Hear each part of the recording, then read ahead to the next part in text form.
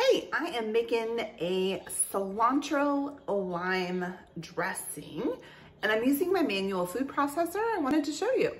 Check it out. All right, so here's the manual food processor. We're gonna add our ingredients in there. So we're gonna do a 1/4 cup of cilantro. Okay, we're gonna do 1/3 cup olive oil. We have 1/4 teaspoon of salt and pepper.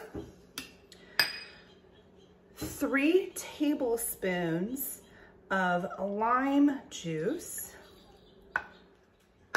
We're gonna do 1.5 tablespoons of honey. So I'm gonna actually spray the measuring spoon with a little oil so it doesn't stick. And this is 1 tablespoon. Okay. And then we just scooch this down, and that is 1/2 tablespoon. Yeah, like there. So do that.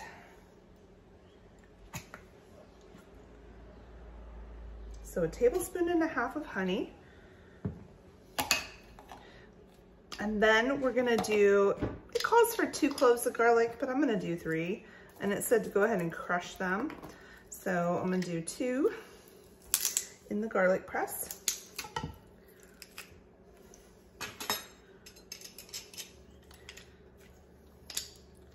Oh, a little bit right there. Take out that paper and then put in the other clove, and let's crush that one. All right, I always love extra garlic. Okay, and then we're gonna go ahead and just blend this up with the manual food processor. So put that on, and you just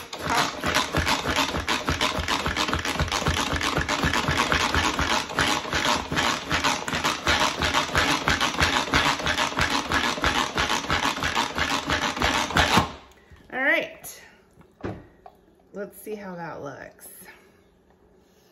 Oh, it smells wonderful. And there's our dressing.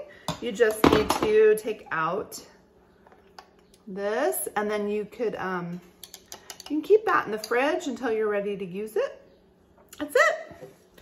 Manual food processor is a great tool when you gotta do something just really simple, really quick, and you don't wanna whip out like a big, giant appliance. I love it. See ya.